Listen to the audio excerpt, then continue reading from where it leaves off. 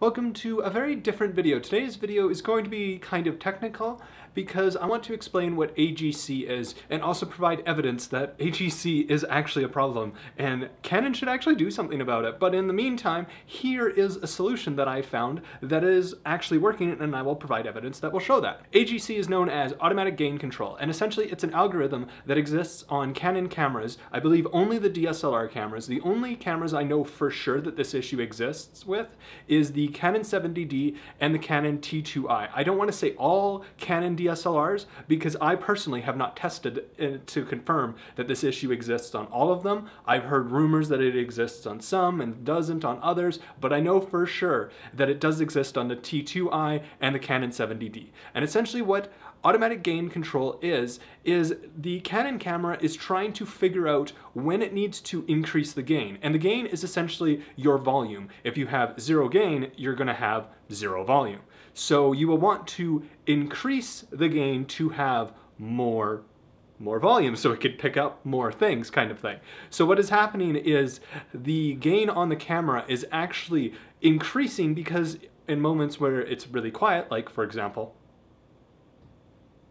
right then the automatic gain control algorithm would say, oh, there's nothing going on, so I need to increase the gain. Well, when you increase the gain so high, and I don't know exactly how many decibels it's actually increasing the gain to, but it is increasing it to a level where you start to hear a faint hissing sound. And the reason why you didn't hear that hiss sound when I stopped talking and just left silence is because I've made the appropriate adjustments to my camera to basically eliminate the functionality of the automatic gain control on the actual camera so I can get way better audio. The best solution out there is to actually record the audio to an external recorder like a Zoom H4n or the Zoom H5 or anything like that that doesn't record directly into the camera. But by doing that, it does add a whole bunch of post-production time and you have to synchronize it. And sometimes I don't want to have to do that. I like to have the flexibility of just being able to plug in my microphone and record the audio. And what I found was really strange was that even if I set the settings to manual, the issue would still exist.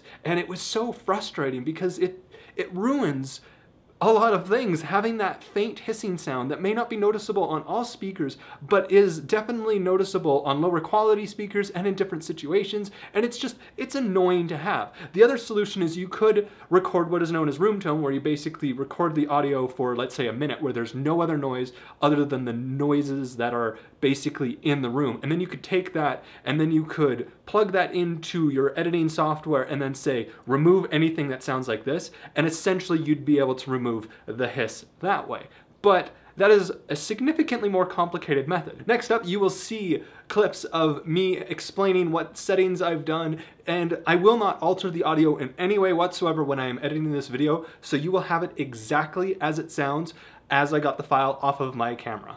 So you'll be able to see everything because I will test with the Rode microphone, which is the Rode VideoMic Pro, which is the one that I'm using right now. I will also test with a couple of different variants to the settings because I know that there are some other microphones where you can't actually increase the decibel level on the microphone itself. So I think I may have also found a solution for that. So enjoy these next clips of me testing the audio. This is the story of an audio test. This is the Rode VideoMic Pro plugged into the Canon 70D with basically all the default settings on the Canon camera and the microphone set at the default settings, and the microphone is plugged directly into the camera, into the line in on the camera itself.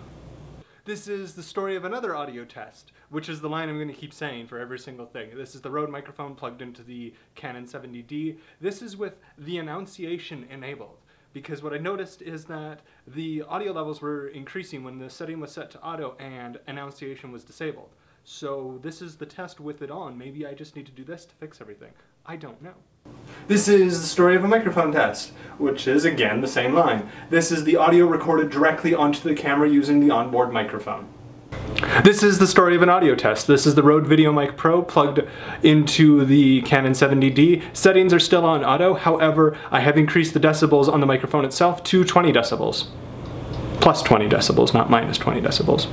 This is the story of an audio test. This is the Rode VideoMic Pro plugged into the Canon 70D. and the Rode mic is set to plus 20 decibels, and the camera recording for the audio is set to manual, and the input level is set all the way to the very bottom, as low as it can go, but I've increased it by 3 positions forward, so it's super low. So this is apparently supposed to be the solution.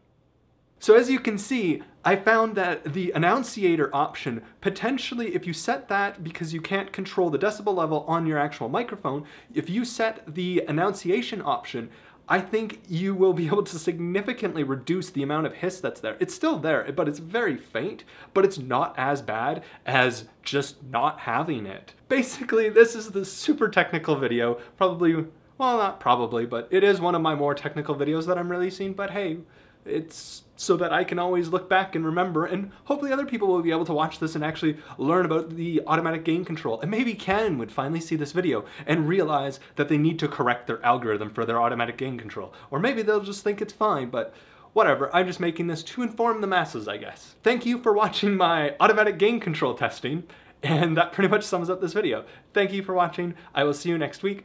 Also, before I say goodbye, I just recently hit 500 subscribers, and thank you very, very much. I will have a 500 subscriber thank you video coming out at some point. I don't know exactly what, because I do still need to figure out what I'm going to record for that, but a video will be coming thanking everyone for allowing me to reach 500 subscribers, and thank you so much to each and every one of you that is subscribed to my channel currently, and thank you to the people in the future that may subscribe to my channel. You guys are all awesome. And yeah, that's pretty much everything. Thank you for watching. I will see you next week. Don't forget to have an epically awesome day. Oh, another thing that I always keep forgetting to plug is the fact that I actually have a Patreon, which is patreon.com/theDXT.